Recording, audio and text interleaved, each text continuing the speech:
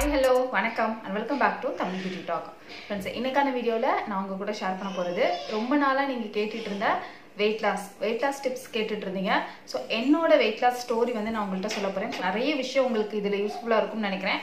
கண்டிப்பா இத வந்து ஸ்கிப் பண்ணாம ஃபுல்லா பாருங்க. அப்பதான் உங்களுக்கு புரியும். And வந்து நம்மளோட சேனல் வரைக்கும் நீங்க சப்ஸ்கிரைப் பண்ணாதவங்களா இருந்தீங்கன்னா சப்ஸ்கிரைப் பண்ணிட்டு பக்கத்துல இருக்க பெல் பட்டனை கிளிக் பண்ணி என்னோட வெயிட் வந்து பாத்தீங்கன்னா எப்போதுமே ஒரே மாதிரி தான் இருக்கும். என்னோட காலேஜ் பீரியட்ல இருந்து அண்ட் ஆஃப்டர் மேரேஜ் எப்போதுமே எனக்கு வந்து ஒரே மாதிரி வெயிட் பேலன்ஸ் தான் இருக்கும். நான் வந்து எப்போதுமே கொஞ்சம் ஸ்லிம்மான ஒரு ஸ்ட்ரக்சர் தான் என்னோடது. ரொம்ப வருஷமாவே ஒரே மாதிரி தான் வெயிட்டை வந்து நான் மெயின்டைன் பண்ணுவேன். அப்படியே வந்து லைட்டா ஏறினா கூட உடனே வந்து அதை குறைச்சி ரொம்ப ஃபிளெக்சிபிளா இருக்கும். என்னோட பாடி வந்து ரொம்பவே ஃபிளெக்சிபிளா இருக்கும். எனக்கு உடனே வெயிட் ஏறுறது வந்து எனக்கு தெரியும். ஸோ உடனே நான் குறைச்சிருவேன். எப்போதும் போல ஒரே மாதிரி வெயிட் தான் நான் மெயின்டைன் பண்ணுவேன். பட் வந்து செச்சுபாய் வெயிட்ல இருக்கும்போது தான் அந்த ப்ரெக்னன்சி டைம்ல தான் எனக்கு பயங்கரமா வெயிட் வந்து இன்க்ரீஸ் ஆனிச்சு. என்னோட வெயிட் வந்து நார்மலா எப்படி இருக்கும் அப்படின்னு கேட்டிங்கன்னா எனக்கு ஸ்டார்டிங்லேருந்து அந்த ஏஜுக்கு ஏற்ற மாதிரி தான் இருக்கும். 45 to 50 அப்படிதான் இருந்தேன். 45 வந்து ரொம்ப கம்மியான வெயிட் அந்த காலேஜ் பீரியட்ல நான் சொல்றேன். அப்புறம் ஆஃப்டர் மேரேஜ் வந்து 53 அது வரைக்கும் தான் நான் மெயின்டைன் பண்ணிட்டே இருந்தேன். அப்படியே தான் வந்து ஒரு 5 to 6 years வரைக்கும் என்னோட வெயிட் வந்து மெயின்டைன் ஆகிட்டே இருந்துச்சு. செச்சுபாய் வெயிட்ல இருக்கும்போது ஃபர்ஸ்ட் எனக்கு என்ன ஆச்சுன்னா 57, அடுத்து வந்து ஒரு 60, 63, 67, 72 வரைக்கும் என்னோட வெயிட் வந்து இன்க்ரீஸ் ஆயிடுச்சு. நான் சைடில் வேணா பிக்சர் போடுறேன், இந்த பிக்சர் பாருங்க. அந்த அளவுக்கு என்னோட வெயிட் வந்து இன்க்ரீஸ் ஆயிடுச்சு. ஆனால் என்னோட வயிறு வந்து கம்மியாக தான் இருக்கும். ஏன்னா வந்து பேபியோட வெயிட் ரொம்பவே கம்மியாக இருந்தது. அவன் வந்து 2.5 தான் பிறந்தான். பேபியோட வெயிட் ரொம்பவே கம்மியாக இருந்தது. ஆனால் என்னோட வெயிட் தான் இன்க்ரீஸ் ஆகிட்டே இருந்துச்சு.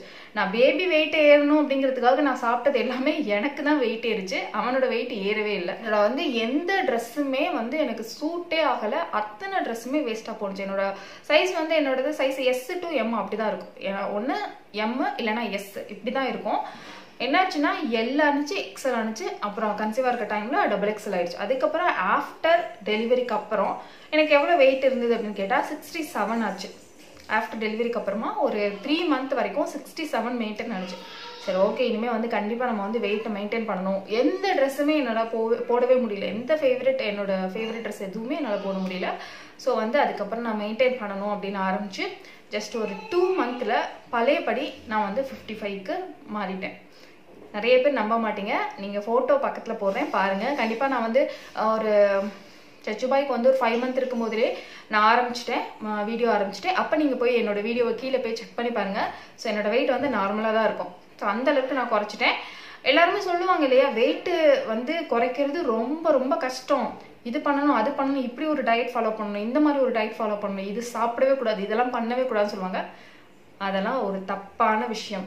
அது மாதிரி ரொம்ப டயட்டை வந்து ஒரு மீல்ஸ்னால் இப்போ ஒரு நாளைக்கு வந்து இதெல்லாம் தான் சாப்பிடணும், இப்படிலாம் தான் சாப்பிடணும் அப்படிலாம் சொல்லுவாங்க. இல்லவே இல்லை. அந்த மாதிரிலாம் நீங்கள் அவ்வளோ கஷ்டப்பட்டீங்கன்னா ரொம்ப நாள் வரைக்கும் இதை வந்து நம்ம மெயின்டைன் பண்ணவே முடியாது. நம்மளுக்கே ஒரு கட்டத்தில் போர் அடிக்கும். அதான் ஃபர்ஸ்ட் டைமாக நீங்கள் வந்து வெயிட் லாஸ் பண்ணுறதுக்கு ஸ்டெப் எடுக்கிறீங்க அப்படின்னா கண்டிப்பாக ஒரு ஹெவி டயட்லாம் எடுத்தோடனே உள்ளே நுழைஞ்சிடாதீங்க.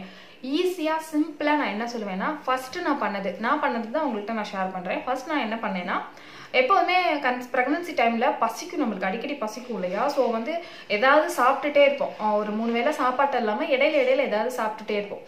ஸோ நான் ஃபஸ்ட்டு பண்ணது அதுதான். 3 காலைல சாப்பிடுவேன், மதியானம் சாப்பிடுவேன், நைட் சாப்பிடுவேன். அதுக்கு இடையில வாட்டர் மட்டும்தான் குடிப்பேன். ரொம்ப பசிச்சுன்னா நட்ஸை சாப்பிடுவேன். ஏன்னா ஃபர்ஸ்ட் டைம் வந்து நம்ம நிறைய சாப்பிட்டு ஃபீட் பண்ணிட்டு இருப்போம். வேற அந்த டைம்ல ப்ரெக்னன்சி டைம்ல வேற நிறைய சாப்பிட்டுப்போம். ஸோ வந்து உடனே அவாய்ட் பண்ண முடியாது. ஸோ இடையில பசிக்கும் போது நான் நட்ஸை சாப்பிட்டுக்குவேன். அதுக்கப்புறம் ஃபுல் அண்ட் ஃபுல் வாட்டர் தான். 3 வேளை சாப்பாடு மட்டும் தான் சாப்பிட்டேன். அப்பவே எனக்கு மேக்ஸிமம் ஒரு 40% வந்து ரிசல்ட் இருந்துச்சுன்னு வச்சுக்கோங்களேன். அதுதான் ஃபர்ஸ்ட் ஒன். இப்போ நான் உங்கள்கிட்ட சொல்ல போகிறதும் அதுதான்.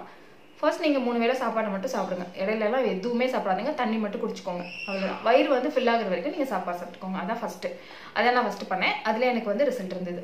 அடுத்து நான் என்ன பண்ணேன் அப்படின்னு கேட்டால், இப்போ நான் காலையில் சாப்பிட்றேன், மதியானம் சாப்பிட்றேன், நைட் சாப்பிட்றேன் இல்லையா. இப்போ ரெகுலராக அந்த ப்ரெக்னன்சி டைமில் கொஞ்சம் நிறையா சாப்பிட்ருப்பேன். ஸோ உங்களுக்கு வெயிட் ஏறின டைமில் நீங்கள் நிறையா சாப்பிட்ருப்பீங்க. இப்போ வந்து ஒரு 4 தோசை சாப்பிட்றீங்க, ஒரு 4 இட்லி சாப்பிட்றீங்க, 3 தோசை சாப்பிட்றீங்க அப்படின்னா மினிமம் அளவு என்னன்னா 2 தோசை. நான் 2 தோசை தான் இப்போ வரைக்கும் சாப்பிட்டுட்டு இருக்கேங்கிறவங்கள நான் சொல்லவே இல்லை. கண்டிப்பாக அதோட கம்மி பண்ண கூடவே கூடாது. ஸோ வந்து எப்போதும் சாப்பிட்ட அளவோட 1 பங்கு கம்மி பண்ணிக்கோங்க. அவ்வளோதான் நான் சொல்கிறேன். அதாவது இப்போ 4 தோசை சாப்பிட்றோன்னா 3 தோசை சாப்பிடுங்க. 3 தோசை சாப்பிட்றவங்களா இருந்தால் 2 தோசை சாப்பிடுங்க. அப்படியே சாப்பிட்டுட்டு வாங்க. அப்படிங்கிறது தான் அளவு. 2 தோசை அப்படிங்கிறது லிமிட். நல்லா இருக்கும். பாடி வந்து தேவையான அளவு கிடைச்சிரும். ஸோ வந்து அதுக்கு மேலே எக்ஸ்ட்ரா போகிறது எக்ஸ்ட்ரா வந்து ஃபேட் வைக்க தான் செய்யும். ஸோ 3 இட்லி 2 தோசை அதுதான் வந்து டயட்டோட லிமிட். அதை நீங்கள் ஃபாலோ பண்ணுங்கள். மேக்ஸிமம் எல்லாருமே அப்படிதான் சாப்பிடுறோம். ரொம்ப ஹை ரேஞ்சா இருந்தா கொஞ்சம் கொஞ்சமா படிப்படியா குறைச்சிட்டு வாங்க. ஓகேவா? ஃபர்ஸ்ட் ஒரு உங்களோட வயிறு வந்து பழகினதுக்கு அப்புறமா நீங்க வந்து பழகிட்டதுக்கு அப்புறமா அடுத்து ஒரு பங்கு குறைங்க. அப்படி நீங்க குறைச்சிட்டு வாங்க. அண்ட் மதியானம் வந்து நீங்க வந்து கார்போஹைட்ரேட், அதாவது சாதம் நிறைய எடுத்துக்கிறீங்கன்னா சாதம் வந்து ஒரு சின்ன குழந்தைங்களுக்கு சர்லாக் கொடுப்போம் இல்லையா, அந்த சின்ன சர்லாக் கப்பில் மட்டும் சாதம் எடுத்துக்கோங்க. நல்ல தண்ணி காய் இருக்கும் பார்த்தீங்களா, அந்த தண்ணி காயை வந்து சொரக்காய் அந்த மாதிரி தண்ணி காயை வச்சு சாம்பார் வச்சு அதை நீங்கள் ஃபர்ஸ்ட் காயெல்லாம் நல்லா சாப்பிட்டுட்டு அதுக்கப்புறம் நீங்கள் சாதம் சாப்பிட்டீங்கன்னா வயிறு ஃபுல் ஆகிடும். ஸோ வந்து உங்களுக்கு அதிகமாக சாதம் சாப்பிட்ட மாதிரி இருக்கும், அது வயிறும் ஃபுல் ஆகிடும். இதுதான் டிப்ஸ். அது மாதிரி நைட் நீங்கள் ரெகுலராக என்ன சாப்பிடுவீங்களோ அதுலேயே இதை நீங்கள் சேஞ்ச் பண்ணிக்கோங்க. அவ்வளோதான். காய் நிறையா சாப்பிட போகிறீங்க அண்ட் வந்து ஒரு பங்கு கம்மி பண்ண போகிறீங்க. நைட்டும் அதுதான். நிறைய பேர் சொல்லுவாங்க கோதுமை சாப்பிட்டா உடம்பு வெயிட் குறையும் அப்படின்னு சொல்லிட்டு. இல்லவே இல்லை. கண்டிப்பாக கேப்பை சாப்பிட்டா உடம்பு குறையும், கண்டிப்பாக வெயிட் குறையும். ஆனால் கோதுமை சாப்பிட்டா உடம்பு வெயிட் குறையும் அப்படி சொல்கிறது எல்லாமே பொய் பொய் பொய். நம்பவே நம்பாதீங்க. ஏன்னா கோதுமையும் கார்போஹைட்ரேட் தான். அது சாப்பிட்டா நிறைய பேருக்கு ஃபுல்ஃபில்லும் இருக்காது. ஸோ நீங்கள் ரெகுலராக என்ன சாப்பிடுவீங்களோ அதுலேயே ஒரு பங்கு கம்மி பண்ணிக்கோங்க. அவ்வளோதான். கோதுமை மதியானம் வந்து மதியானம் வந்து சாதமே தொடாதீங்க, நீங்கள் வந்து சப்பாத்தி மட்டும் சாப்பிடுங்க சொன்னால் யார் சொன்னாலும் கேட்காதீங்க. ஒரு சப்பாத்தி எடுத்துக்கிட்டு கொஞ்சம் சாதம் சாப்பிட்டா கூட ஓகே. பட் வந்து சப்பாத்தி மட்டுமே சாப்பிடாதீங்க. ஏன்னா உங்களுக்கு வந்து நார் சத்து தேவை. சாதத்தில் வந்து நார் சத்து நல்லாவே இருக்குது.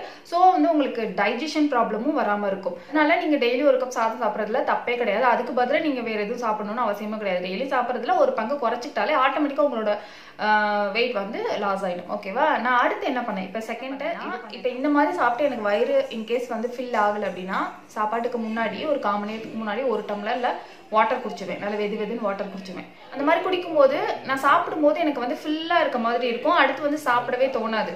அதுதான் அடுத்து நான் பண்ணது. அப்புறமா ஒவ்வொரு வேளை சாப்பாட்டுக்கு அப்புறமும் நல்ல காஃபி குடிக்கிற மாதிரி ஒரு டம்ளர் வாட்டர் குடிச்சேன்.